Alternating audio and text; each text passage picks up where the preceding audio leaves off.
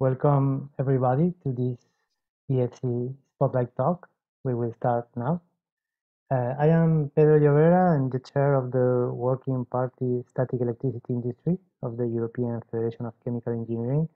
And it's my pleasure to introduce this, for us, second Spotlight Talk, which is devoted to electrostatic risk in industry. I've been working on electrostatic properties of materials, diagnostic of industrial facilities for more than 20 years. And I work at the Polytechnic University of Valencia and the Energy Technological Institute in Valencia, Spain. But I would like first to introduce Mr. Giorgio Veronesi, the president of the European Federation of Chemical Engineering since January 2022. It's an honor to introduce him and a pleasure to have him with us today. Please, Giorgio. Good afternoon, everybody, and thank you, Pedro, for the introduction. I'm Giorgio Veronesi, president of the European Federation of Chemical Engineering. I've been in the board of EFC for almost 7 years, with 2 terms as executive vice president, and I covered this position since last January. I'm a chemical engineer by training, graduated in Padua, Italy. I've been spending the whole of my career in the engineering and construction business, involved in many projects all over the world with several long assignments overseas. My experience is mainly project management, company management, and commercial activities. I'm really very happy to be participating to this webinar on electrostatic risk in industry as that's due to electrostatic charges, a very important aspect for industrial safety, which is the first priority aspect of plant design, construction, and operation. Let me say something about the Spotlight Talk series.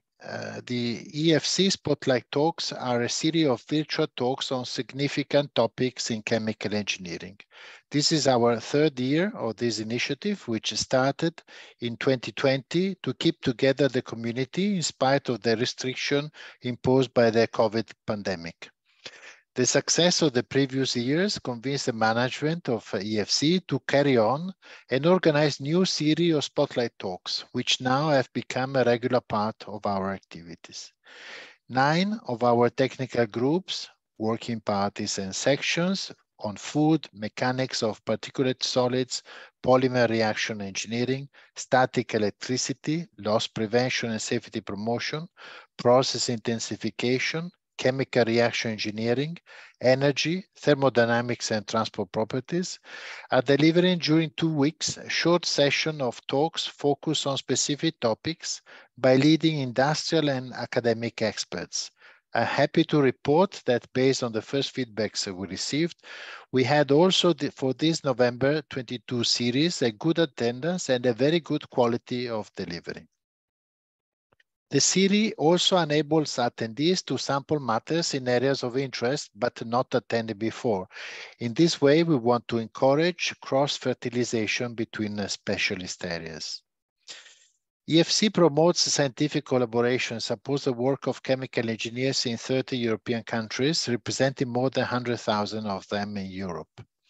And the EFC working parties and sections cover all major aspects of chemical engineering and are in fact at the core of the organization, forming the scientific engine that drives many of EFC activities. They provide an important forum for technical exchange and networking among the chemical engineers in Europe. Before concluding, I would like to thank all the people who work hard inside the working parties sections and the EFC management team for this initiative to happen and to be successful. In particular, thanks to EFC Martin Pou in Toulouse, who did most of the work from the conceptual phase to the all organizational activities. So many, many thanks, Martin. And having said that, I would like to wish all the speakers and the attendees a fruitful and successful webinar, and then give back the floor to Professor Pedro Llovera, Chair of the Working Party on Static Electricity, to start the works. Pedro, please go ahead. Thank you very much, Giorgio, for your nice introduction. I also would like to thank EFC for the opportunity for all of us of giving this webinar, and of course to Martin for his top work, and all of the people attending this webinar. We are happy to see that it attracts attention to many people, and we hope it will meet your expectation. One of the aims of this webinar for us as a working party is to build a scientific and technical, let's say, electrostatic community. So I strongly encourage you to participate with your questions during the webinar. Referring to that point, if you have any questions, you need to write the questions in the box for question and answers or to the chat. You can write them during the presentation. You don't have to wait at the end of every presentation. I would say it's better if you don't wait at the end, because then I can write them and read them at the end of the presentation. Today we will have three very interesting talks on electrostatic risk in industry. The schedule is the following. But before, I would like to say a few words about the activity of our working party. I will introduce each presenter at each talk, but now let me say some words about electrostatics in industry. We bring together industry and experts from academia from many countries, even from outside Europe, and we try to promote the research activity and knowledge on electrostatic in industry. It seems to be a very well-known topic, let's say a mature topic, but in the end it is present every day and it's not always well understood.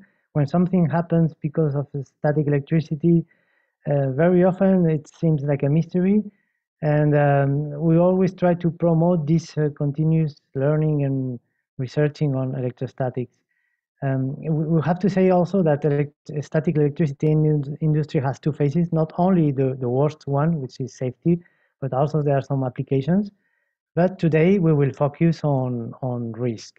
The first talk will present a large investigation on electrostatics incidents during 1 decade, so it's a very important work for this for having this conscience about the importance of the topic. In the second talk, we will have a very detailed investigation of a particular incident. And the third talk, which is also a very particular situation, that will show how this new situation, not handled by standards or papers, need some research, some measurement, and some modeling. In our working party, we organize a conference every 4 years. Last one was in Wrocław, in Poland. It was a very nice conference. In fact, it was a 2021 conference reported to 2022. We publish the proceedings of the conference now for more than 40 years at the Journal of Electrostatics, so it's a chance for having this diffusion. Our next conference will be in 2025, even if it's only 3 years ago ahead from this one. But I will also want to say that there's another electrostatic conference, Electrostatic 2023, organized by IOP, the Electricity and Electrostatic Group. We work very close with this group. We organize the conference every 2 years. We promote each other. They also promote, for example, this webinar. And it would be on 2023 at the Brunner University. You can contact Dr. Paul Hostock or see the webpage. I think there will be more information very soon in the webpage. So now I would like to introduce our first speaker, who is Francesco Restuccia, the King of King's College London. Francesco has carried a multidisciplinary research in thermal science, covering bioenergy, combustion, fire science, and heat transfer. He works also in lithium-ion battery, heat transfer research, and focus on safety aspects, which is important for today, such as ignition prevention and improving overall thermal performance. He comes from Italy, but he studied at the University of Edinburgh, Caltech, and Imperial College. He's also an honorary lecturer at Imperial College London. He will present his static electricity incident review for a decade. So please, Francesco, it's your turn. Stop sharing my screen. Thank you, Pedro. If you click stop sharing, it will then allow me to share my. No, I found it. Perfect. Okay. Sorry. Share screen.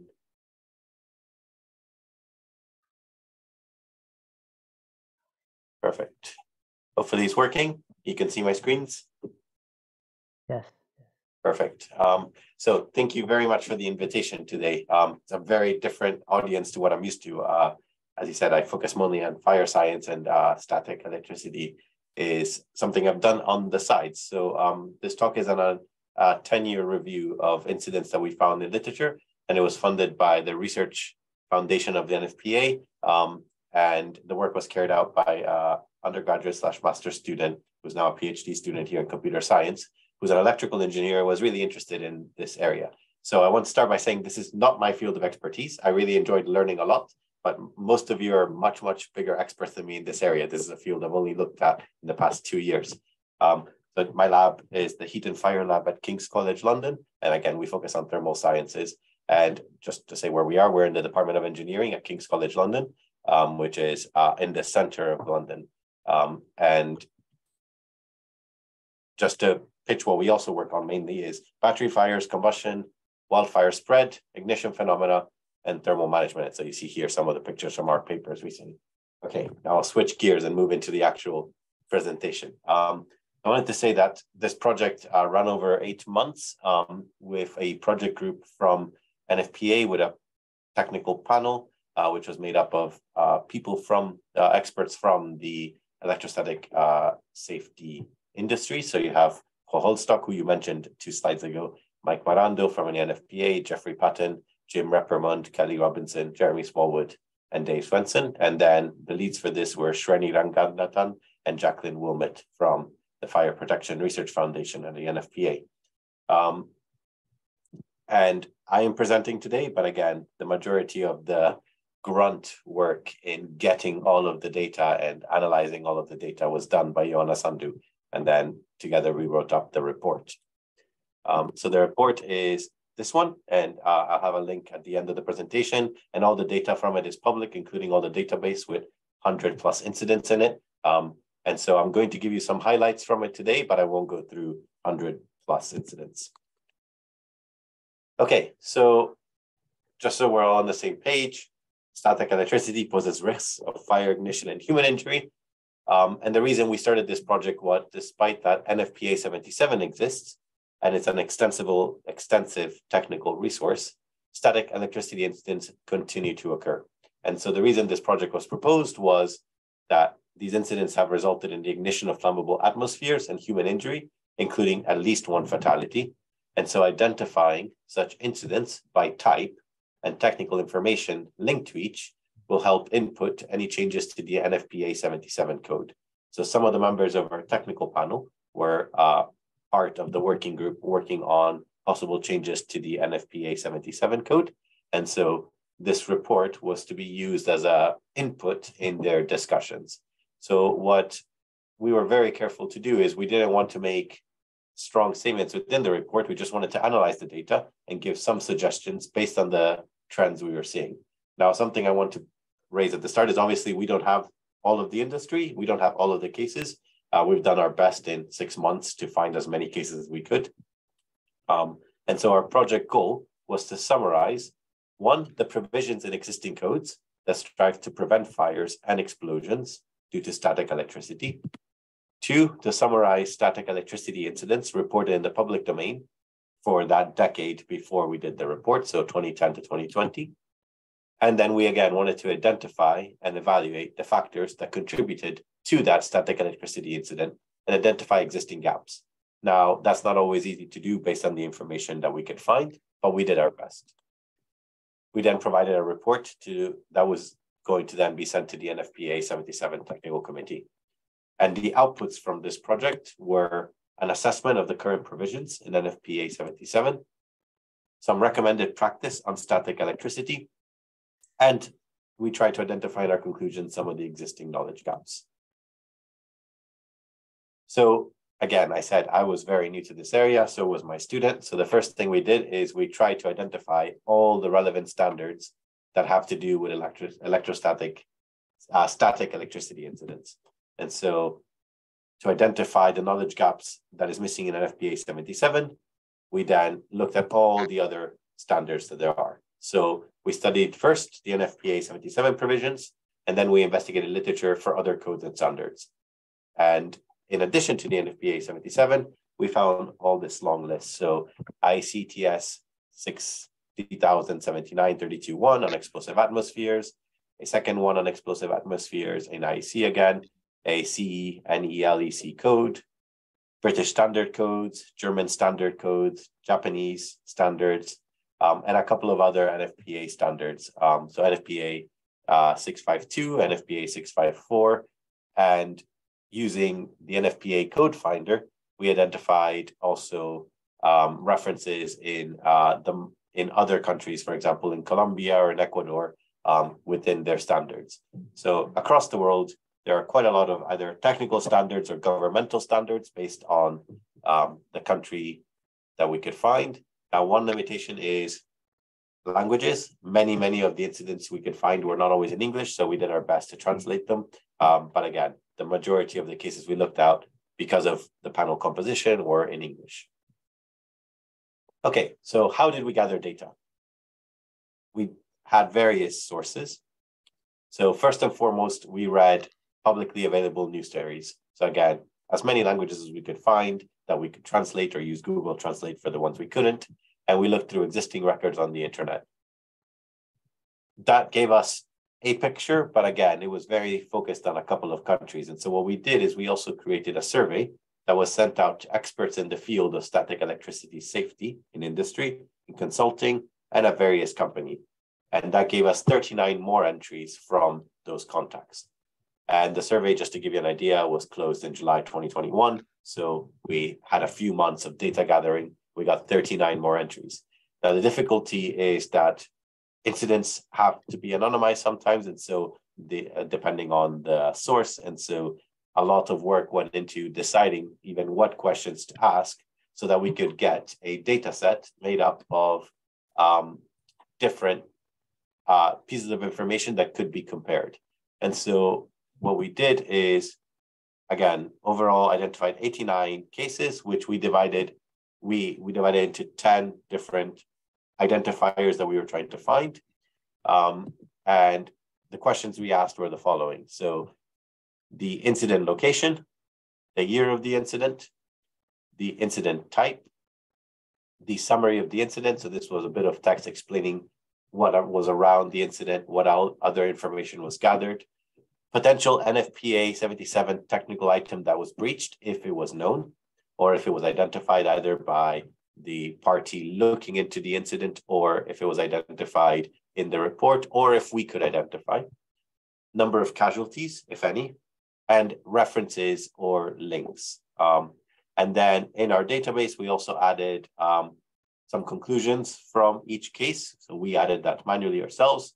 And if we could identify it, why the incident happened. And so we read every case, we compared to existing standards, and we tried to identify why they happened.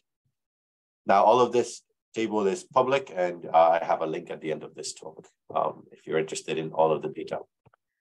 But I wanted to give you a summary of some of the data and a summary of some of the incidents. Now, again, as I said, for questions of time, I cannot give you all of them, but the majority of the locations of the incidents we gathered were from the US, and the second most was the UK, third most China, some from Germany, some from Poland, Ireland, Spain, some from Canada, Mexico, Taiwan, India, Zimbabwe, and then a percentage of them were from unknown locations. So we had data from, let's say, somebody who filled in our survey that is maybe a technical consultant in the area, but they could not provide us with the location because they would have identified the incident. And so the information of location or country was removed to make the event not identifiable. And so we have a percentage of them where we could not link to a specific location. Everything else, we gave the location. And so this is the breakdown. Okay, so the bit I think is most interesting for you is the results of these. And so analyzing these incidents, we obtained some gaps and we have presented them. And so there were various reasons that resulted in these incidents. And over 20% of the cases studied identified negligence as the main reason. So that was the relative majority were negligence. Poor maintenance, inappropriate method of handling solids, powders, waste liquids, flammable liquids, inappropriate method of transport, inadequate bonding and grounding were identified as other reasons. And so this is the breakdown. So about over 22% 22% had negligence. Another 22%, again, need more advice from Chapter 17 of FPA. 19% were accidental, 14% poor maintenance, and so on, broken down based on the area. And you'll find details of every single one in the report. Now, I wanted to focus on the ones that have the higher percentage and give you some examples. And so again, this is just a breakdown. But since I said negligence is the most common cause of fire ignitions identified, we wanted to see why this negligence was happening. And so throughout all the cases we looked at, the most common issues were either the company or the workers were trying to save money, for example, all the way back to 1954. So again, not looking at the 10 years we reviewed, but even cases that we found that were historical, it was, again, cost saving for the most part, or they had not reviewed and applied the protocols correctly. So negligence was a pretty easy identifier in each case. It was either protocols were not identified or reviewed, or cost saving was the majority of the reason. So then we looked at poor maintenance, which was the second highest. And so, for example, in 2010, we found an explosion that occurred at a PP and copper-clad laminate high-tech plant in Taiwan. So this plant contained a channel through the ground floor that went to the second and third floor. And the sophisticated instrumentation and the highly complex pipelines within the confined spaces, as well as the channel design, really enabled that fire compartment to be destroyed. And so the original fire outbreak occurred in the processing area on the ground floor, but it extended to the acetone storage tank, which was located on the third floor. So this was investigated, and the investigation revealed that the acetone liquid leaked and dripped from the floor cracks and tunnel over to the PP processing area. So it wasn't actually in the area where the fire initially broke out, but it was due to poor maintenance of the floor and the tunnel.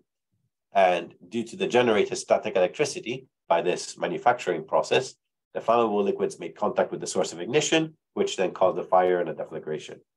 And so sometimes the maintenance, which is like the case I'm trying to show here, is not in the location where you typically would be trying to be putting in measures or control or preventative measures, but it can be in other areas and then flow down. So, the conclusion sort of for the poor maintenance was that improved electrostatic management can prevent the lost property of life and the liquid acetone leakage and loss of equipment caused by the static electricity fire. Sorry.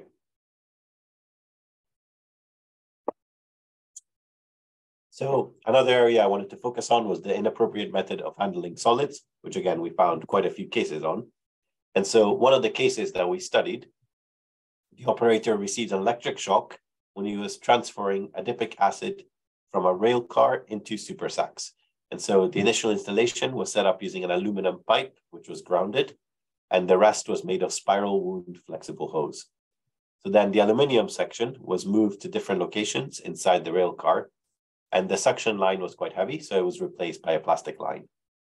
So the plastic line was PVC, and the PVC pipe was being an insulating plastic, so charges were generated on the pipe, and because the worker was not wearing gloves, he received an electric shock. So again, subsection 8.2 of NFPA 77 actually already offers clear information on preventing charge accumulation on personnel, including information on footwear, clothing, and gloves. Sorry. Minimum resistance to ground of 106 ohms is recommended to prevent shocks in the event of accidental exposure to mains electricity. So there is already something in place in the codes.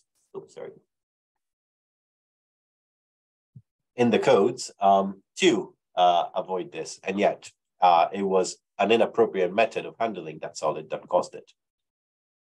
So if the worker had worn gloves, then that might have helped to prevent the shock, but if the resistance through the gloves is too low, you might still feel the shock. Also, shock might also be felt if the electrostatic voltage available for discharge is greater than the breakdown voltage of the gloves. Nevertheless, the main hazard in the situation was very much a highly energetic propagating brush discharge created by the inappropriate use of PVC pipes. And subsections 10.1 and 10.2 talk about metal piping systems and non-conductive pipes, respectively. Section 10.3 warns about the hazards of static electricity charge generation while using flexible hosing and tubing. So all these handling situations are well covered in NFPA 77. Giving you lots of text here, I'm sorry, but it was just to show that there are many different sections which cover these type of incidents, and so they're already in the existing codes. Again, inappropriate method of handling waste liquids. Here's a case from 2003 in the US. So this is again before the 2010 window that we were looking at, but the release of hydrocarbon vapor during an unloading process of basic cement and water from 2 vacuum trucks. So it resulted in 2 employees being killed and 3 with serious burns. And the root causes were that the shipper failed to identify the flammability hazard of basic sediment and water, and they failed to communicate the hazard both to the employees and the contractors. And so again, NFPA 77 already offers guidance for loading tank vehicles in subsection 12.2 and in 12.2.5 and in 12.3. Last area I wanted to show was inappropriate methods of handling substances and powders. And so again, if you pour a flaked product into an agitator vessel, that can be dangerous unless you follow proper protocol. There have been incidents where that has caused a static electricity incident. So we found one of the cases, for example, is 120 PE bags with organic flakes being fed into a 10 millimeter cube stainless steel agitator, and a jet flame shot out of the mouth of the vessel. Shutout valves had been tested prior to the incident and no leakage had been found. But when they were tested at a much lower pressure, a leakage was found. And so while pouring the product into the vessel, ethylene oxide was moving up the sloping sides of the product. When the opening at the top was reached, a combustible hybrid atmosphere was created, which was ignited by brush discharges from the PE bags. And it had been concluded that the tightness and pressure test should be differentiated. Again, here I just write down some of the codes that are already there in NFPA 77 for this method. So, give you some examples of different areas quite quickly on purpose, because what I wanted to do was identify really the gaps that we found. So again, most of the common reasons when incident happened are either poor management or negligence. We found some surprising data regarding the need for more guidance in NFPA 77, Chapter 17. In fact, 24% of the incidents we analyzed were could have been avoided if more guidance in Chapter 17, we believe, was included. And so examples of such incidents were related to ignition in a solvent coater. So in NFPA 77, chapter subsection 17.4.2 warns you about the potential result in a static ignition hazard if flammable coatings are used. It advises the use of an electrostatic neutralizer.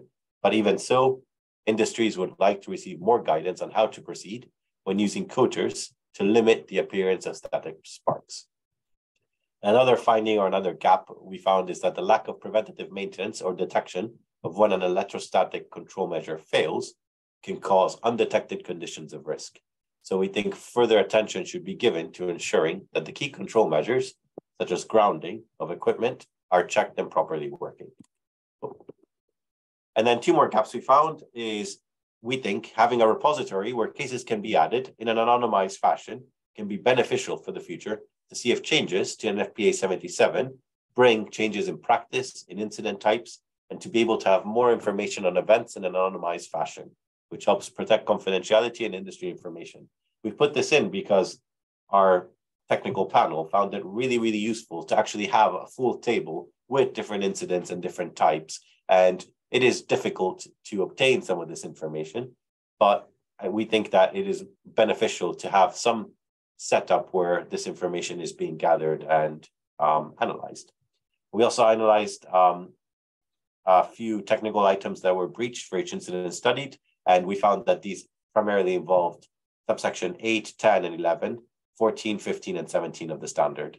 We found that subsection 17 does not contain extensive information on prevention of static ignition in solvent.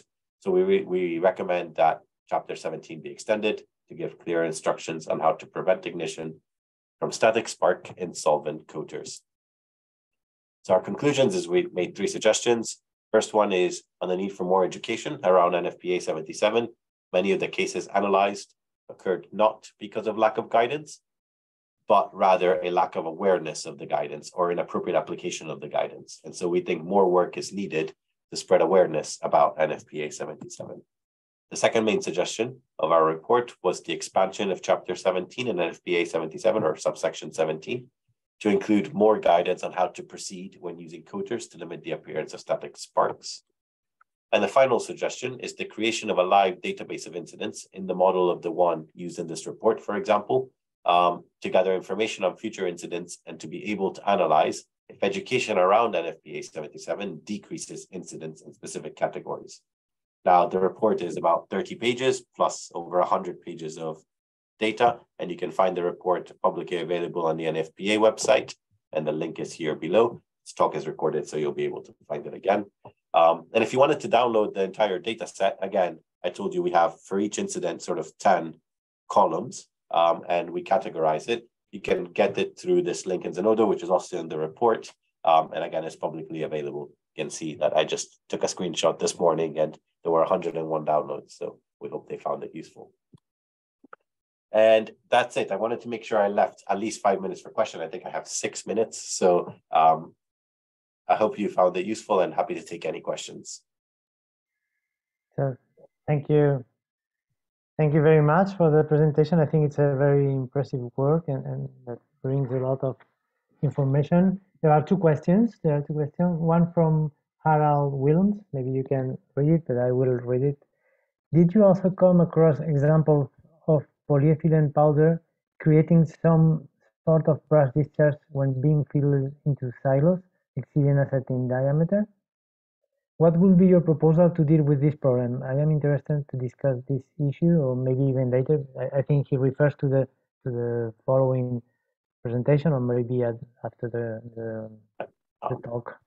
Thank you, Harold. Interesting question. So off the top of my head, I cannot remember certain diameters. However, if you look in the database, you can do it by type of incident. So you can look at powders, and then it will give you the entire list of the ones we found on powder. And the problem is not every incident we could get as much information of others. So for example, in some we could get diameters. So I gave you an example in one of the slides on the diameter of the pipe and the height. But in other cases, we didn't have all of the cases. Oh, yes, sorry. The other question from Alexander below is the minimum resistance I cited is 10 to the power of 6 ohms. Sorry, not 10 to the 6 ohm. When I put the number in the slide, the exponent it went down. Thank you very much, Alexander. Yeah. So maybe the question about silos and diameter, this is there's a relation between diameter and the risk of explosion, but maybe Anders will say something later. Yep. I'm checking the more questions. Have time for more questions, if not at the end. But if not, while people, I ask one question. From Max Papajewski, have there been any reports or other incidents about methanol due to electrostatic charge? I do not remember, out of any of the ones we looked at, I do not remember any from methanol. I remember acetylene. Yeah, I do not remember any from methanol off the top of my head. Okay. But again, there might be. It's just, it might not be in the 100 that we found. That point, what you were talking about, this collection of cases that people could check, because I'm watching that everybody has a specific cases, and maybe this list of incidents you proposed could be very, very great. Yeah, I personally think, this area, for example, was new to me, but everyone else on the technical panel has worked in this field many, many years. And they have said that, it would be useful if we have something more widespread, because it's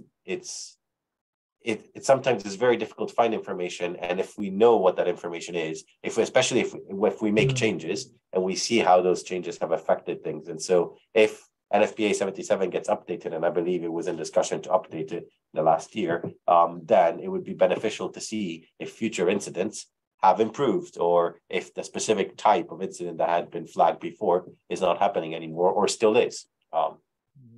Yeah. more questions? Yeah, from Kelly Robinson.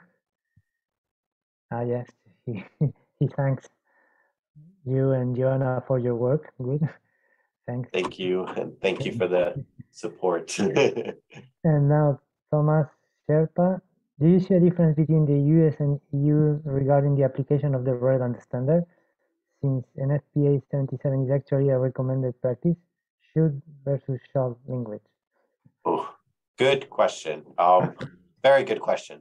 I don't have an answer. I've asked this actually myself to the panel because I noticed that it's recommended, and there are some European ones that are not recommended, but it's shall. I don't know if the number of difference of incidents we find is due to just the people that receive their survey versus the country that they happen in, because you saw a big chunk were in the US. But I think it just might be that a lot of the people who ended up filling out our survey do a lot of incident investigations in the US. Good. And so I don't have an answer to that. That's a very good question. And you say that, I have one question. Who performed the expertise? It's always the same company, do you know? It's external experts? They were all different. They were all different. So we sent it to about, I want to say about 20 different people. And then we asked them to send it out as well if they could find other people. And so I asked our technical panel for as many contacts as they could think of. And then I sent it out to those contacts and I asked them to send it out further if they could. Okay. Did you notice a lack of electrostatic experts in companies, or not? It's difficult to say. Difficult to say because, for example, compared to other fields I work in, like self-heating ignition, then there's probably more than self-heating ignition. But compared to, I don't know, battery thermal management, there's way less, right? And so even within my own research field, I noticed that on different topics, some industries have way more experts depending on the type of jobs there are at the moment. So at the moment, with all the electrification of vehicles, it's very easy for me to find thermal management, not so easy to find ignition, for example, within a company. Yeah, this is the problem of training. So we have one more minute. If not, checking if there's any more questions. You can still think about questions, and I will let some time at the end of the talks if someone has questions that could be answered later. So. And thank you very much for the opportunity to present again, Pedro. No, thank you for your nice work and for your presentation. Thank you. Now I will, if there are no more questions, I will go through the next speaker. Let me share my screen to introduce him. Okay.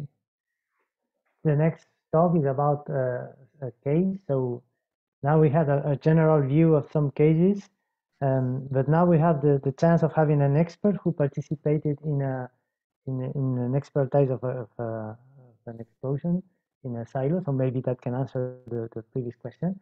It's Anders Thulling from Anders Thulling Consulting. His company works since 1920, providing expert advice to chemical industry within the fields of fire safety and electrostatic discharge, and investigation and analysis, technical advice, and development of preventive strategies for the coal, pharmaceutical, and food industry, as well as petrochemical, refineries, and many other industrial areas. They also provide a very important training service for all categories of personnel working in areas where explosion risk due to static electricity are a critical issue. So, Anders, you can go through your presentation. I will stop sharing my screen. It's your turn.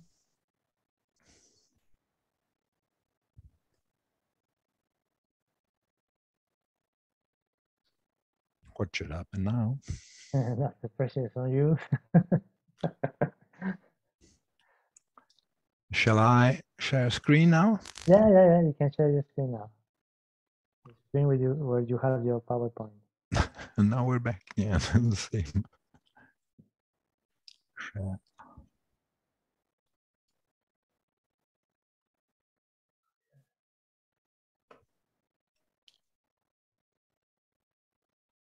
Good. Is it correct? It works. Is this the first slide? Yes. Good. Thank you very much, Pedro, for your presentation.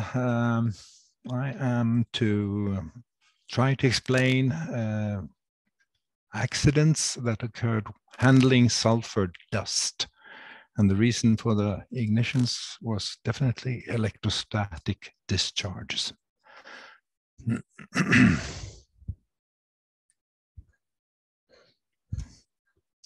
Doesn't change picture.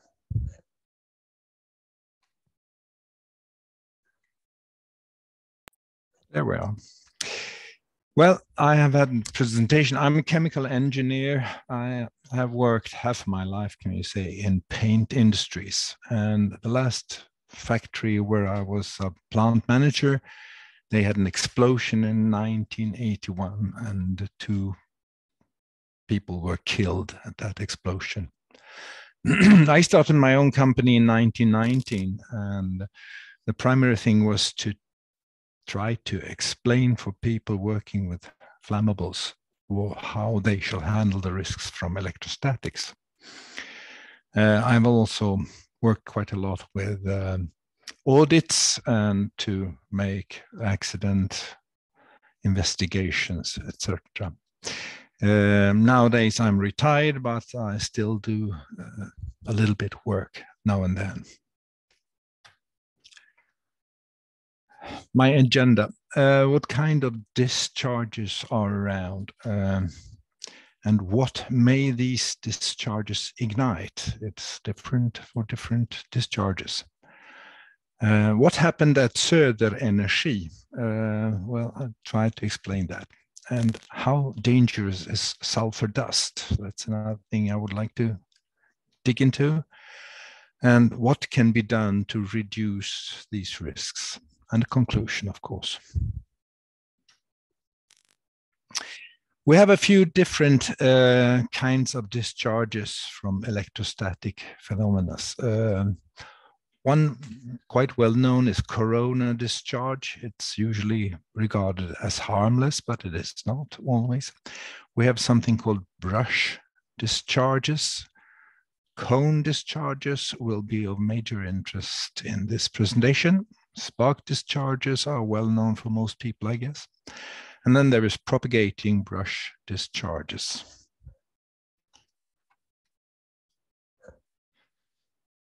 There is a difference in these discharges' power to ignite things. And this can be put together in a table like this.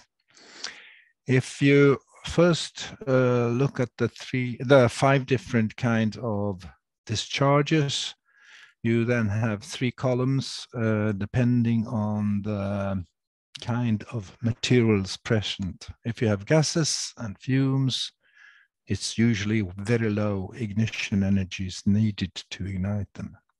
If it comes to dust, it is usually a little bit higher ignition power needed, like from 3 to 10 millijoules, which is quite common.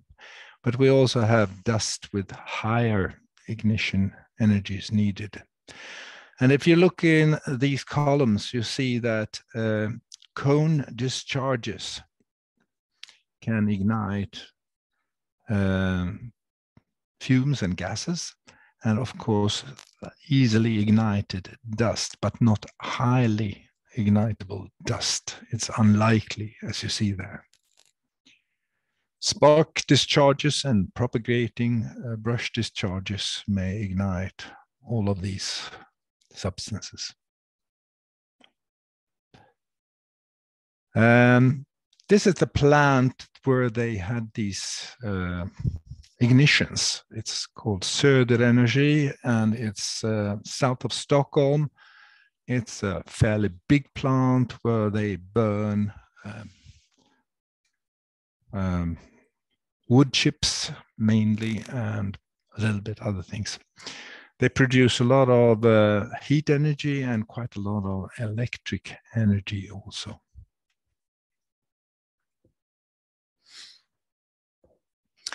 Why do they add sulfur? Well, they found out that they had deposits on the boiler tubes.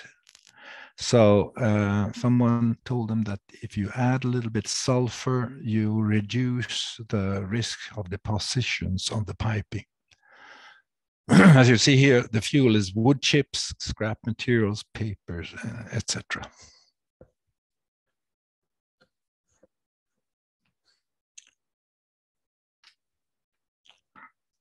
Well, what happened here?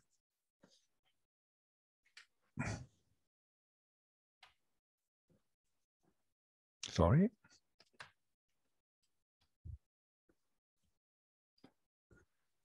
They had a dust explosion. Well, something is not very nice to me. Back again here. Oh.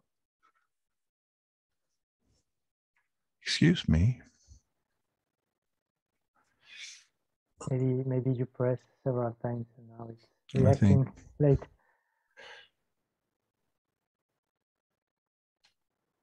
No, it is. Here we are. See?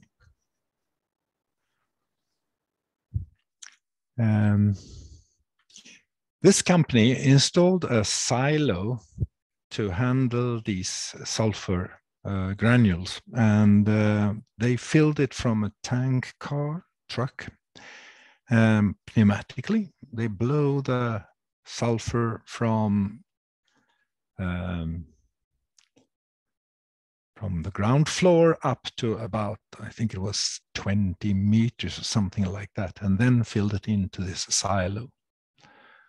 And all by a sudden there was an explosion, and it was released by an explosion vent. But it turned out that this explosion vent was too narrow and too long. And an expert, consultant expert, I wouldn't mention who, he said that it must be something wrong with the earthing, grounding of the piping from the tank car connection up to the silo. Despite the fact that it was made from entirely metal, there was an explosion. So what was done, there was a lot of earthing cables connected, as you can see in this picture, top, and they changed the explosion vent channel. Well, sad to say, in January 2014, there was a second explosion while filling this silo again. Now the explosion vent worked better, but it still caused a lot of damages to the building structure. And something was not happening that should have not happened, or rather.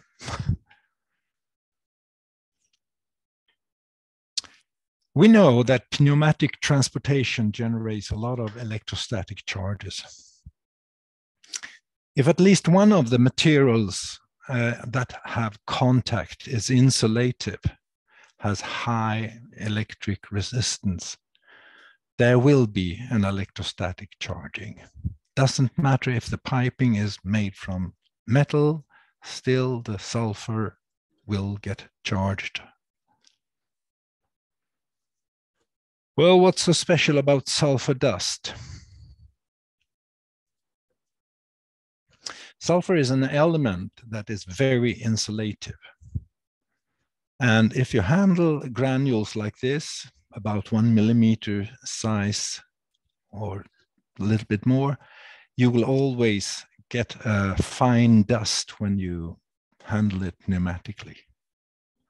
And this dust, fine particle dust, will have very low ignition energy, about 1 millijoule minimum ignition energy.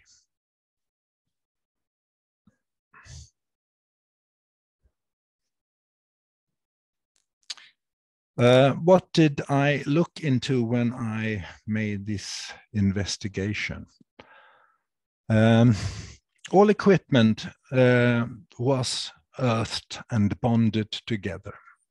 The filter bags used were anti-static, as they call them, and they have good dissipation properties. Now it's a little bit interesting because you don't have to use anti-static bags when you only have dust. If you have dust and solvent gases or other gases, then you should use anti-static bags.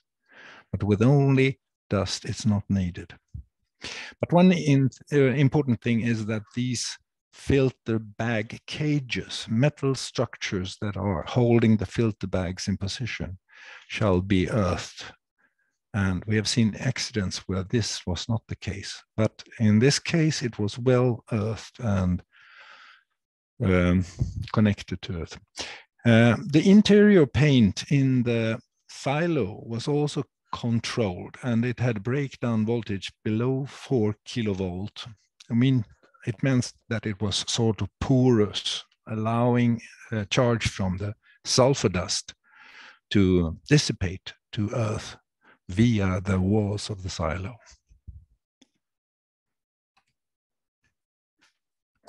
At first, I was very puzzled about this, but I have been in contact with Dr. Martin Glore for many years, and I know he was making data simulations of different ignitions and charging phenomena. And he made a simulation, and he found out that this must or may have been a cone discharge. And what is a cone discharge then? Well, when you charge these granules that are around 1 millimeter in size, they get a very high charge density on this heap of sulfur. Sulfur in this silo. What he did many years ago when he discovered this phenomena, he placed a camera, an old-time camera, with an open shutter in the top of a silo. And then when they filled this silo with some insulative powder, they discovered afterwards, when developing this photo that was made in total darkness, that there was a lot of long strikes of light. You can see in this round picture, there are luminous lights going from the middle of the silo out to the outer shell of the silo that is made from metal. So when you charge powder heavily, you get a creeping discharges from the surface of the cone in the silo. And these creeping discharges may ignite easily ignitable dust.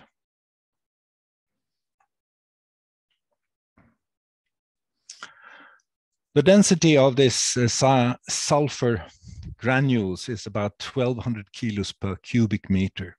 The diameter of the silo was only 2.4 meters. It was 13 meters high. And before the filling started, it was only about 10% left of the sulfur.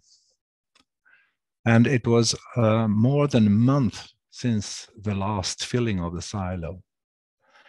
The explosion occurred already after filling about 600 kilos of sulfur granules. And the dielectric constant about permittivity is about 2 for this material. So he calculated that the charge to mass ratio was 10 to the 6 coulombs per kilo, which is a rather low value for pneumatic transfer.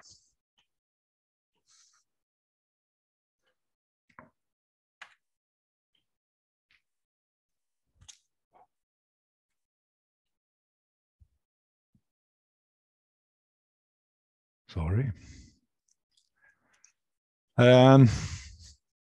Sulfur coating in pipings.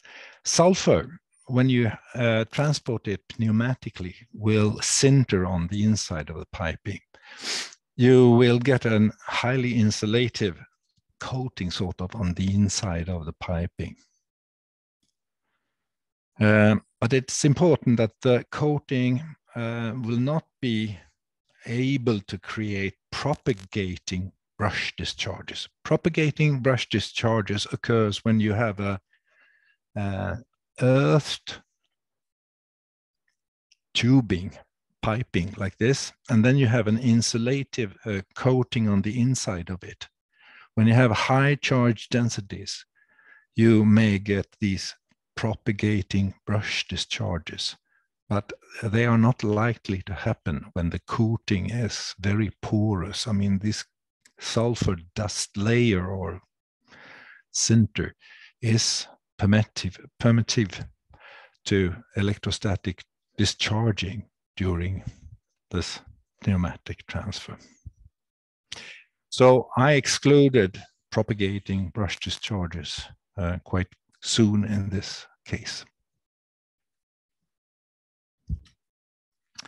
Well, we discussed this a lot, and Martin Glover recommended inerting. That means that we remove oxygen, so we will be below 10% oxygen in the flow of the pneumatic transportation.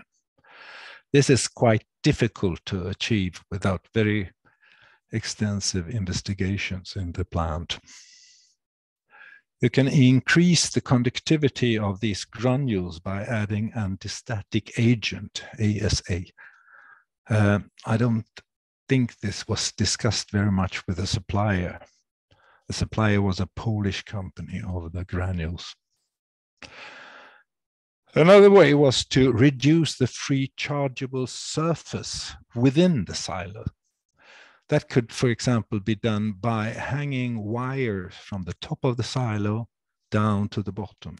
And that should be required to be quite a lot of wires with, for example, 0.5 meter distance in between each of them. Or reduce charging by very slow transportation. Or use FIBCs, that is, big bag or flexible intermediate bulk containers instead.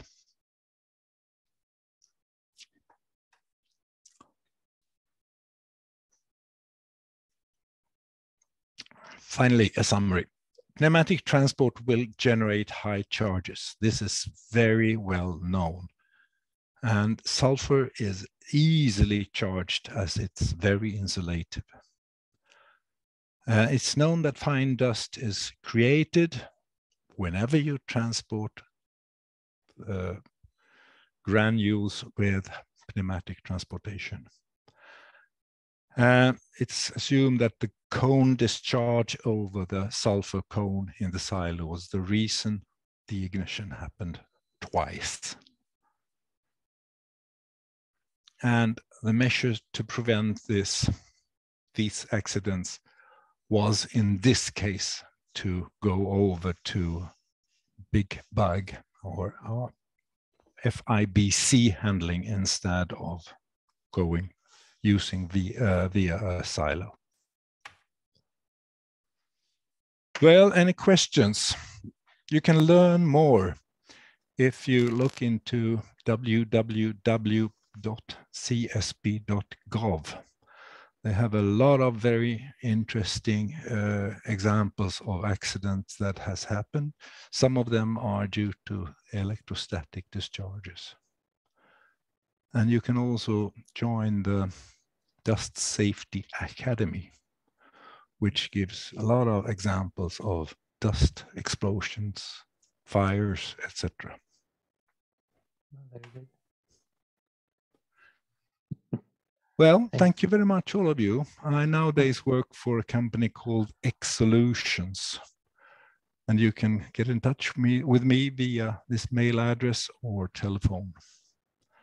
Thank you very much for listening. Any questions? Thank you, Anders. Thank you for your nice presentation. Very clear and very detailed. I think that's very good for the audience.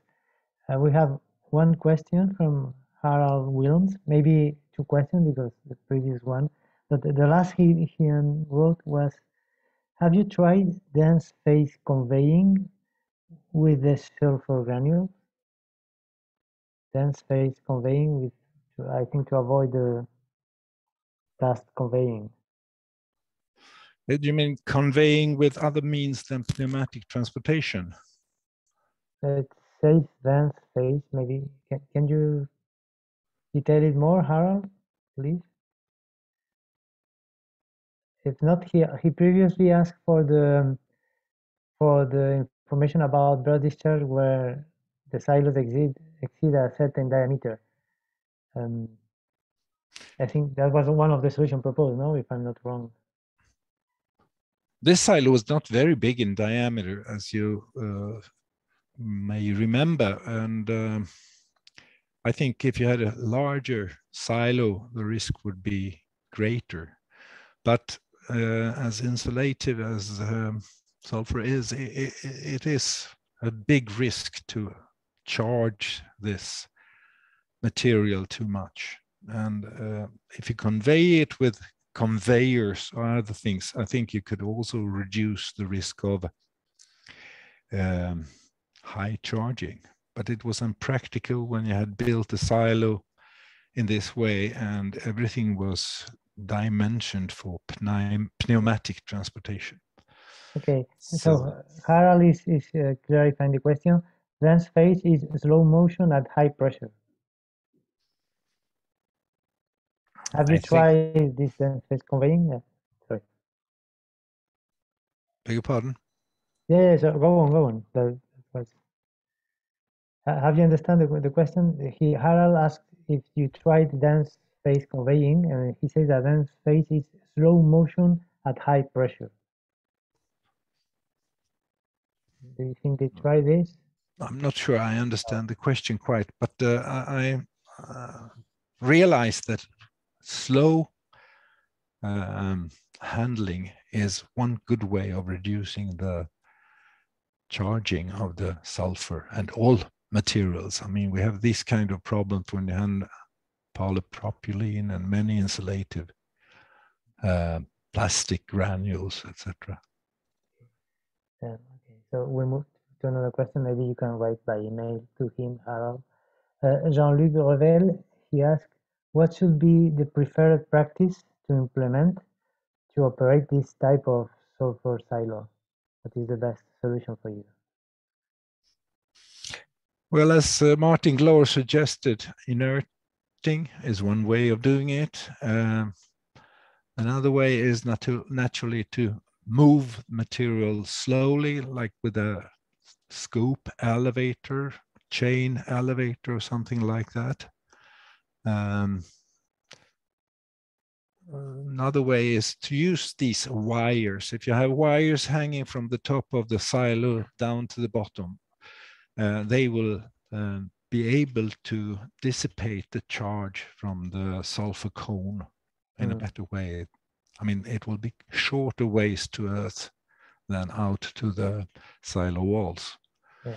But you have to make sure that these wires hanging will not be broken, deteriorated, or worn down so they break, because then they will be spark plugs instead. This way is this thing you say to hang. It's a way also to reduce the effective diameter, no, of the silo. Yes. Yes. Yes. Kelly Robinson asked if sulfur absorbs water. Will increasing the moisture content of the sulfur pellets lower charging? So using humidity to control static charge? Yes, of course, water could reduce or increase the conductivity of the sulfur. But I'm afraid the risk of building a big porridge inside the silo would be not very pleasant idea. Adding water is sometimes not too attractive. Then it's better to use an anti-static agent, I think. But that should have been done in the factory where they produce this material. Okay. There's one question from Timothy Bell, who also comes again with dense phase conveying. He says that dense phase conveying uses much lower conveying velocity than dilute phase. What does this do to static charging? So again, dense phase. It sounds like it could reduce the charging, definitely. So you think it could help? Okay, another question is Ben Grant Jones. This was the same. Was increasing relative humidity into the silo during transfer considered? So again, increasing relative humidity in the silo. This was not considered? Rebuilding the silo would be too costly. And really, I think the idea of instead using flexible intermediate bulk containers, FIBCs, is quite a good solution and a good economic alternative to using the silo. But this is, instead of rebuilding the silo, just don't using the silo and use the containers. That's Yeah. changing. Okay. So, okay, so it's easier to change to this container instead of trying to find any costly solution to the silo, no? So, yeah, that was the conclusion of Söderenergi. Okay. I can see more questions. I have one question, which is a very general one. Why have you, after many years of expertise in electrostatic, do you have a mature or proved methodology for incident investigation, or do you just go and try to find by some I don't know? I use my electrostatic glasses when I walk around, look into the. Now, of course, you have several ways of looking into accident investigations, and I try not to complicate things. When I need support, I take support. Martin Law, for example, is a very good partner. I've had a lot of exchange with a couple of Lütgens for many years in Germany, and it's very good to have colleagues around. If you have colleagues, use them, talk to them, ask them. That's a very good methodology. Yeah. Okay. So I cannot see more questions by the moment. Maybe at the end we can have one new question for you. I have noted the Jeremy Small question to Francesco. We will read it at the end. So again, if someone writes a question now, when the presentation is finished, we can handle that at the end of the talks. So thank you, Anders. Very nice presentation. Very good example of investigation. And we will move now to the next presentation. Next presenter is Alexis Pei. Let me just share my screen for the presentation. It's easy for me. Yeah. So I can no, not yet. Yes. Am I sharing my screen? Normally, yes. I hope so. So Alexis is going to present charging powders in vessels with flammable vapor atmospheres, risk measurements, and modeling. So it's a combination of two different materials, flammable vapors and powders. It's a quite complicated question. Dr. Alexis Pei is the Global Safety, Health and Environment and Process Safety Manager at Stahl since 2017. So it's a very large responsibility. He works on process safety since 2004 in many companies, with Institute of Safety and Security too. And he has published many papers in electrostatic. He's MSc in Chemical Engineering and PhD also in Chemical Engineering at the Universitat Ramon Llull in Spain. And he has also a Business Science Diploma at the University Oberta of Catalonia, which is also sometimes important to have this vision in the work of an engineer. So Alexis, your turn. You can start your presentation. I will stop sharing now. Thank you, Pedro. We'll share my screen now. Okay, you see the screen? Good. We can see it. Very nice. Okay, good. So in this case, I also present a work that we developed together with Martin Law. as support for expert questions. It's a project that we are still running at Stahl because we charge powders into vessels which have flammable vapor atmospheres. So it's a well-known hazard that this type of operation generates electrostatic hazards. So I will first present you the operation. So we charge powders through the manhole with a metal grid to avoid that the bags falls in, and also we'll see later to limit the distance at which the bag can go into the mixer. Then we also have the liquid, which is being stirred, and we see that sometimes there is a powder layer formed on top of the liquid when the charge of the powder is done too fast. During the whole charging, we have an exhaust active with suction, bringing the vapors and the dust that is catched to a filter. What we know is that all powders are insulating, and the contents of the vessel are aromatic organics, alcohols and ketones, for instance. And of course, it's obvious that in these conditions, we have no inertization. And also in some facilities, inertization could not be introduced because vessels don't have tight covers, etc.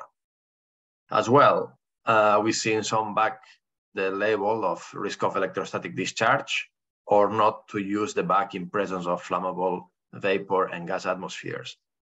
So it is obvious that there's a clear coincidence of the potential of a flammable atmosphere and an electrostatic ignition source. So the way that we assess this situation is by a systematic methodology, which I present next. In first place, we need to identify where the charge is generated. Secondly, where can it be accumulated? And third, once accumulated, what type of discharges can it trigger? So in terms of charge separation, it is obvious that during the powder transfer from the bag to the vessel, but also stirring low conductivity liquids, and especially if they contain powders, will generate charges. I mean, all the movement of the dust, the bag, and the stirring of the liquid will generate electrostatic charge. Secondly, the charge can accumulate only in two places, as always. First, in conductive and non-earth elements. Secondly, in non-conductive materials, meaning low conductivity liquids and mixtures included. So not only solid materials, but also liquid materials. And third, the type of relevant discharges that we are facing here are spark and brush discharges. Corona discharges are not relevant, not because they are not produced, but because they don't have the capacity to ignite the atmospheres present.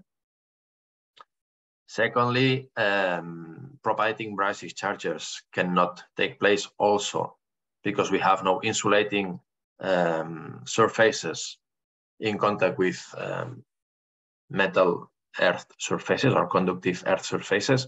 All the reactor walls are stainless steel. We have no enameled or glass-lined reactors. And the powder density and the layers that we can form are porous and will not generate this type of propagating brush situation.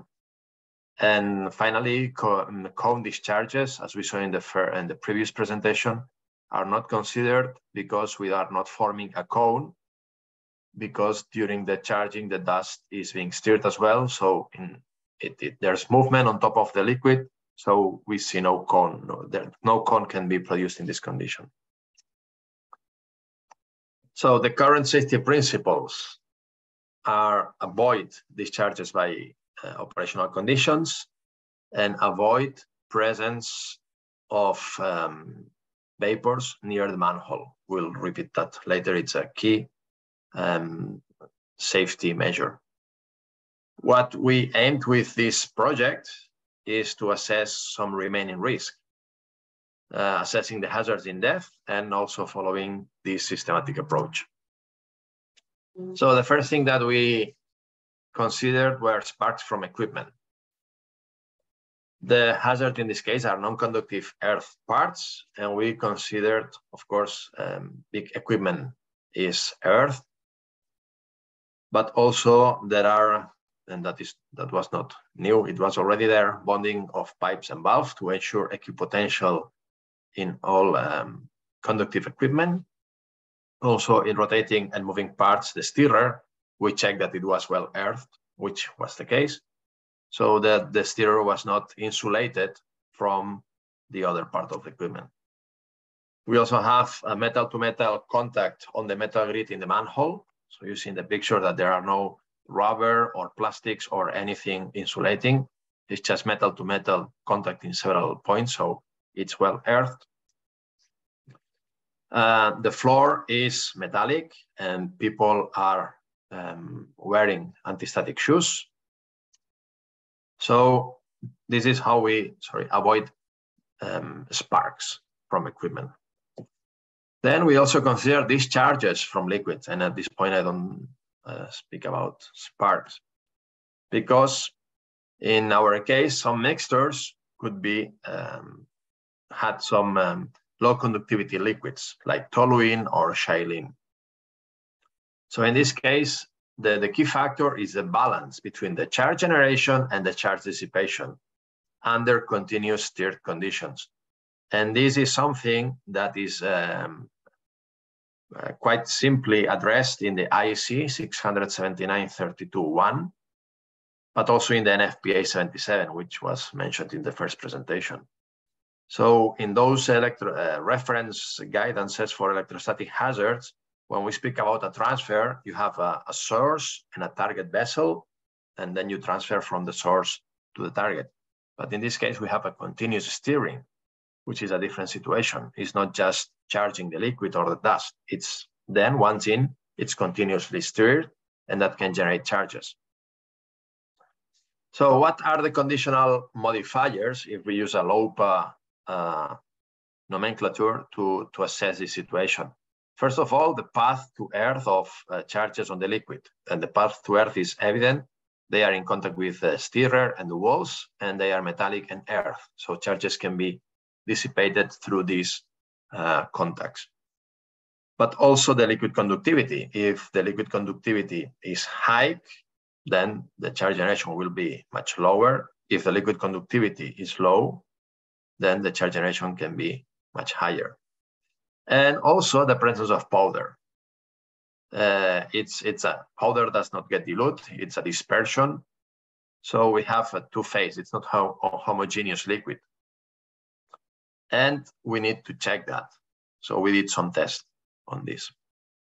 So as you can see, in terms of measures, safety measures, the stainless steel vessel has no coating on the walls. So there is a direct contact to earth, 0 volts is the potential on the vessel of the wall, on the wall vessel. All low conductivity liquids were a couple of years back already doped with anti-static additives.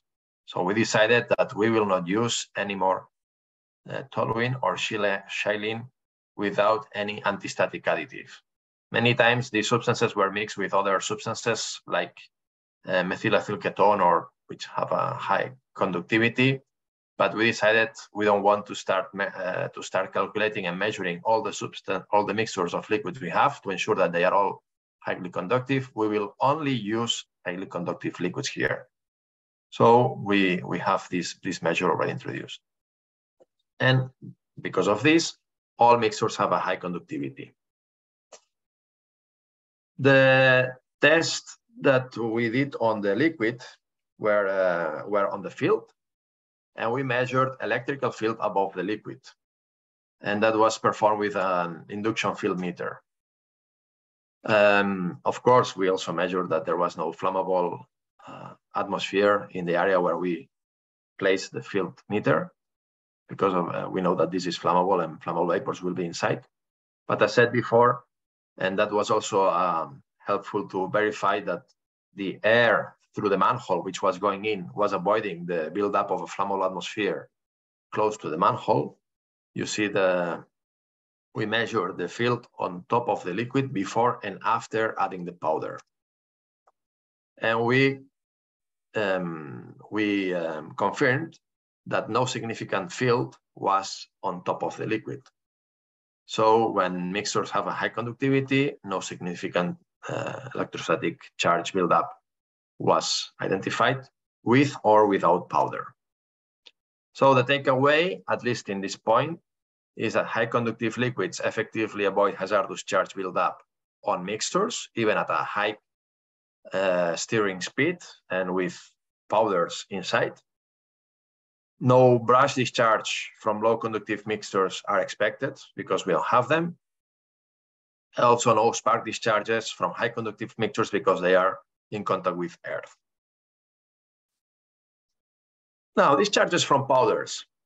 The potential discharges from powders, we thought they could come from dust clouds. And it's very difficult to assess the density and the charge of a dust cloud. But as you can see in the picture, and also thank you to the ventilation being active during the charge, we never saw a dense dust cloud inside the vessel. So you see it's kind of foggy, but you can see the stirrer. And there's a thumb rule saying that you really need to have a dust explosive concentration. You really need to have a very thick density, so you could not see through the cloud. And in this case, we could see the stirrer, even the wall at the back. The second point are the dust layers. Dust layers during the powder charging are formed. You can see them in the picture. Below this layer, which is moving slowly, there is the liquid. So the dust, if we charge it too fast, generates a layer and slowly gets into the liquid. And the hazards of layers were not addressed. How dangerous are they? They are identified in some papers, but layers are not addressed neither in the NFPA 77 nor in the IEC 679-32-1. So we could not really take any reference to assess how hazardous is the situation. In first place, the clouds were visually assessed, as we already mentioned. The concentration was never high enough. So we considered that it was not relevant. Also, the particles that we have here are very small. So the electrostatic charge that this airborne dust can have is also very limited. Cannot generate a hazardous discharge. In terms of layers, we assessed, and the thickness, we thought it could be from centimeters to tenths of centimeters. And they could represent a relevant potential to generate a brush discharge from the top of the layer. Not a propagating brush, as we said, or a cone discharge, but a brush discharge from this highly charged insulating layer. We also investigated discharge during the powder dosing. We used for this purpose a closed loop coaxial antenna, which was placed inside the vessel. And you can see this black wire is the antenna we used to detect the discharges. You see this is the background noise, and the signal registered is millivolt, and you see the time. And this is the signal during the dust charging. So we think that the signal is identifying brush discharges. However, the energy or position cannot be quantified. As well, we think that the signals can come from the dust being charged into the vessel, but also from the movement of the back, in case if it's plastic or contains some insulating plastic. So there are brush discharges during the dust transfer, and that is clear. And brush discharges, we know that they are hazardous. They are effective to ignite flammable vapors. You see also here some the dust layer. We measure the field also above this dust layer with an induction field meter. And we saw that when powder layers are present, the field was higher, the electrical field was high.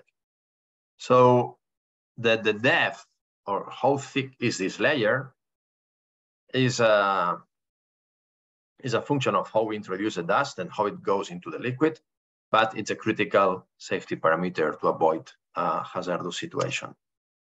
So currently, the avoidance of powders is by organizational measures and introducing technical measures to basically control the speed or the mass rate of addition. Also, a bit in detail on these charges from the bags, because bags are clearly one of the most clear sources of brassic charges when they are especially plastic. We measure the surface resistance inside and outside of the bags that we use. And for plastic bags, the results were above 210-11 ohm in and out. In paper layers, they were always below 1-9 ohm in and out. And in paper with plastic layer in between, they were below 1 to 8 in and out. So the takeaway was that layered paper or paper and plastic bags were permitted in zone 1. However, plastic bags are not permitted in the classified area of any type, not even zone 0, zone 1, zone 2. So, and the key principle here is to have this air input on the manhole to avoid vapor concentrations above hazardous levels. And then use what we call the exclusion principle to accept hazards. And I will, in the next slide, I will explain you what is the exclusion principle. The next step possible could be to introduce a new technology to avoid presence of bags in the vessel atmosphere. What is the exclusion principle? We know that in ATEC, the zone is classified regardless of the operation phase. Even when this vessel is empty or full of water with absolutely no flammable liquid or dust, is still a zone 0 and a zone 2 around the manhole. So what we use is to accept this risk currently of having sometimes bags in this area is exclusion principle. And you see here that what the exclusion principle introduces a second consideration in the assessment of ignition hazards, because we cannot play around with zone classification. So what we considered is the presence of these ignition sources. So in this case, we say that the ignition source is present under normal conditions, because we know that it's there. There are brassic charges, we measure them, but the coincidence is excluded either in a reliable or highly reliable way. It means, okay, it is a classified area, because at some point we have a flammable atmosphere there, but we exclude the simultaneous presence of this atmosphere and ignition sources. When we have the atmosphere, we don't have the ignition source, which is, for instance, when the manhole is closed, the atmosphere is there, but there is no ignition source. When we have the ignition source, because the manhole is open, then with this airstream, we ensure that the atmosphere is not flammable at that point. So we also performed, as in the case of the silo presented before, some model calculations.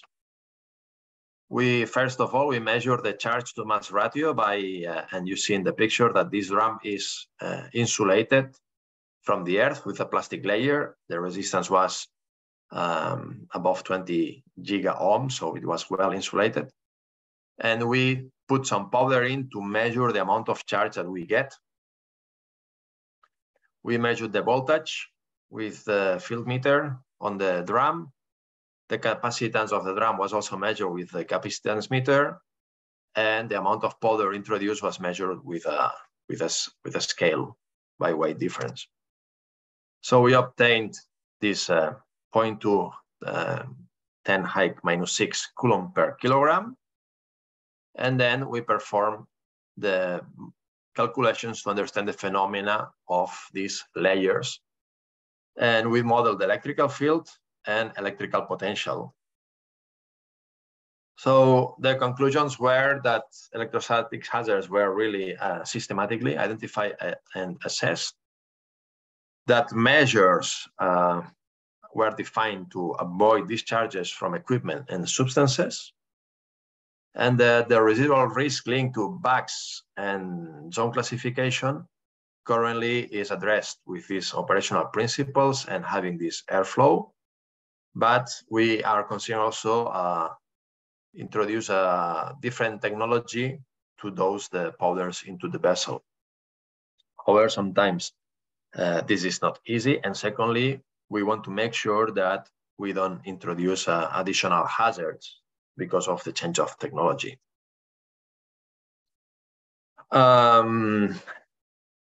Avoidance of powder layers is also important and could also be addressed with this technology.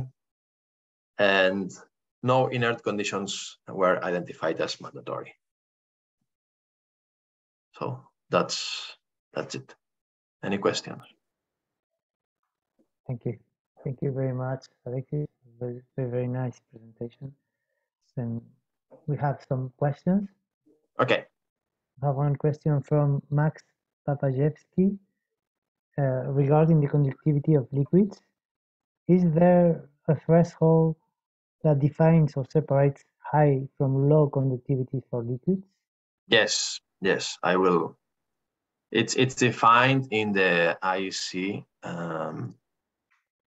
I think it's worth. I mean, we are in.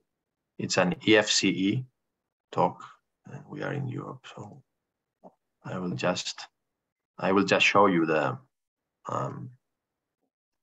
Let me share the screen again.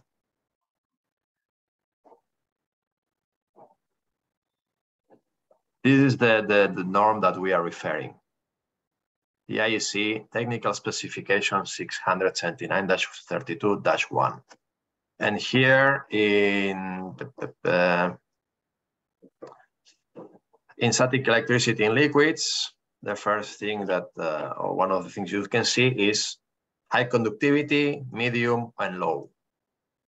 10,000 picosiemens per meter, and this is the relative permittivity. If you don't have it, take 2. In our case, we use this simplified. So we consider low when it's below 100, medium between 100 and 10,000, and high conductive above 10,000. And the antistatic additive really have this limit because they ensure with this ppm you reach 10,000 picosiemens per meter liquid conductivity. Okay, very precise answer. I see there is one question from Martine Poux. Maybe she can do it with the microphone, or if not, I can read it. Yeah, I've got a question. Did you study the influence of the mixing? That means that impeller model and operating conditions, because they influence the liquid surface. Will influence the. These impellers are blade impellers, are not anchor impellers, because we need a high turbulence in the liquid. However, the liquid is also in some cases highly viscous. So what happens is that even if you have really impellers to produce a lot of turbulence inside, on the top layer is the same phenomena as a limit condition or a limit layer. When you have even if you have a high turbulent flow in a pipe in fluid dynamics, you know that you have this really not turbulent layer very close to the wall, and that is what happens on the surface. So it's in our view it's really the worst case condition for the impeller, because we have those impellers really to create the highest turbulence, and they are running really fast. So we don't think that even if we increase the speed of the impeller, that the charge generation will increase, because the results from the field meter were very low. So we then judge the impeller shape or steering speed as a critical parameter. Okay. So regarding the mixing process, there is also a question from Kelly Robinson. He says, he thank you for the very fine presentation. And his question relates to steering. He says, I understand that good steering makes the liquid circulate vertically from bottom to top rather than in circles. Would this proper liquid circulation help suppress formation of powder layer on top of the liquid? So sorry for my steering. Yeah, I agree, Kelly. It's exactly what the impellers make. The impellers have this type of turbulence or circulation, but the top of the layer or the top of the liquid on the surface slowly goes into the direction of the axis. We have a small vortex in some cases, but it is even not enough if we charge the dust very fast to avoid the formation of this. Also because when we charge the dust, sometimes it falls close to the wall. The maximum point of turbulence is close to the axis of the impeller because of the circulation in this sense. But yeah, I agree, and that is what the impellers, but it's not even enough. Okay. I mean, we also consider changing the technology, like kind of recirculating the liquid over the vessel and introducing the dust by Venturi effect on the pipe where the liquid recirculates. But of course, this requires a major change in the facility. So it's not discarded. It's one of the technologies that we are assessing to introduce the liquid, the dust or the powder into the liquid recirculating in a pipe because of this Venturi effect. And there are technologies there. You can find them in the internet to introduce dust in liquids in this way. The wetting of the powder then would be much faster. And of course, you would avoid the dust layer on top because the liquid would be already dispersed in the liquid when it flows back to the vessel. But in terms of viscosity and some other limitations, it's not. It turned out not to be a very easy solution. Okay. We have two more questions. One from Max Papajewski regarding discharge from powders. Would it have to wet the powder with the reaction solvent before adding it to prevent discharge while adding powder to the reactor? Yes, that would help. But then we need to mix this kindness of to generate this kind of paste. We need to do that somewhere else and then transfer it to the reactor.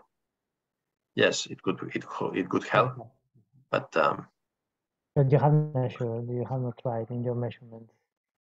Yeah, exactly. Another question from Gabriele Caspani. There are new studies on the modeling of charge generation scenario. What is the current state? How can we model the generation? Well, at least in our case, we don't have new studies. We just have the studies that I presented. What we saw, at least, that was this type of electrostatic simulation started a few years ago, and because of the capacity of some software packages to perform these calculations. And in terms of modeling, it has the same limitations on all models. The variables and the values that you put into the calculation and the limit conditions will define the output of the calculation. So you need to be very careful in the values that you choose. So to model the generation, what we did was, in first place, calculate the charge to mass ratio that we were introducing with the dust, with the weight scale and the field meter that I have shown you.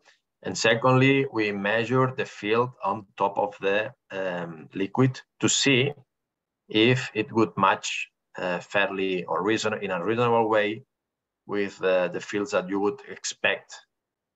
And in both cases, the answer was positive. So, but Okay. Yeah. So what you can model depends very much on the variables that you know, and the better you determine the variables, the input variables to the model, the more accurate and the more reliable the output will be. I see this very specific case has many questions. We have two more questions. Thomas Sherpa. Yeah, of course. Yeah. I can read it. The situation you presented is highly dependent on adequate exhaust ventilation to avoid formation of flammable atmospheres, particularly in the open loading chute. Yeah. Was any instrumentation provided to ensure adequate exhaust flow? Yes, of course. We also had the debate on, okay, if this is our main or critical safety measure, we need to ensure that ventilation is there. So what happens if the operator forgets to open the valve or switch on the ventilation? So, and this is something that can happen. People make mistakes. We even if we thought, okay, without ventilation, when you charge the dust, you will notice that the dust is not being sucked in, because without ventilation, the dust is very light and it will not just go in. So you will see that there's something wrong. But even then, we decided to have an interlock between the manhole and the ventilation, and also an alarm in the plant in case that the fan stops by a problem in the fan. So we have an alarm there saying, okay, the fan is stopped, you have no ventilation. So there is an interlock in the manhole and an alarm in the fan condition. Okay. Very good question. There's a comment from Kelly Robinson related to liquid conductivity.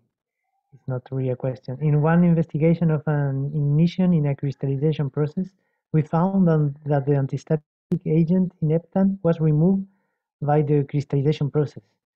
So it is important to measure the liquid conductivity after mixing to detect this scavenging of the antistatic agent. So nice, yeah. Yeah, thank you. Yeah, to be fair, we consider also the antistatic addition as a secondary or as a second layer in terms of avoiding insulating mixtures, because toluene and xylene are now in any case the solvent in the highest concentration. Most of the time we have ketones, methylethyl ketone, or alcohols, EPA, which are highly conductive. And we measured to start the conductivity of the worst mixtures, or the mixtures with the highest toluene and xylene concentration. And they were all above the 10,000 picosiemens per meter. But even then we said, okay, we want to have this antistatic toluene and xylene, so that's why what we introduce. But you're right. We are well aware of the scavenging. Also, if you can have this in plastic bags or antistatic agent in some solid materials. Yeah. Okay, there's one last question from Anonymous. It's no name. Regarding modeling, I'm looking to model chart development in a non-conductive liquid impact. I have not managed to find example for the surface source term. Did you have any suggestions? That's a very technical question. Not on the spot. If you want, you can send me an email. I'm not on the spot. I cannot answer. I will just, okay, I will take the moment to share my screen with the contact information of every participant. Those are the presenter's email if you need it. And we don't forget one question to Francesco, which was a previous question from Jeremy Smallwood. I'll try to find it. Sorry. I answered it in writing. You write it. You read it. Yeah. Okay. So it was that his question was the incidents due to negligence. Did I think they were due to lack of awareness of risks or due to ignoring risks? I think it's a mix. Some were very clearly cost cutting, while others were not having reviewed or applied the protocols properly. Good. Good. So I see there are a lot of questions. Okay. So thank you very much. I think we can finish now the discussion. Just a last look to any new question. No, I don't see in the chat neither. So very nice presentation, and I was very happy to see that the audience react a lot with many very interesting questions. Here you have the presenter's email if you need further information. I will just close the session with because I received information from during the talk from the other electrostatic conference I spoke about, and the IOP conference. Sorry, let me just show the information. It's in Brunel. I put some wrong information in the contact information, so I now show this last slide from 4 to 7 September. Brunel University is a very large university in the London area, and they will have a Bill Bright Memorial Lecture by Professor Balachandran about recent advances in application of non-thermal plasma to medicine, dentistry, environment, and agriculture. And those are the topics. The important information is that abstract submission deadline is 28th April 2023. We have a lot of topics, and for any inquiry, that's the good contact information. It's Jenny Griffiths, the Institute of Physics. So that I would say to ask information. So that's all for me. I guess I have another last slide I don't want to miss. I think it's important. It's this one from the next spotlight talk. I have a notice. I don't know if Martin, you can. I took this information. You can check if it's correct. But these are the topics of next the spotlight talk on safety and risk, energy transition, electrification of chemical process, sustainability, machine learning, and so on. That you can find. If it's not correct, you can find the correct information on the EFC webpage. So that's all.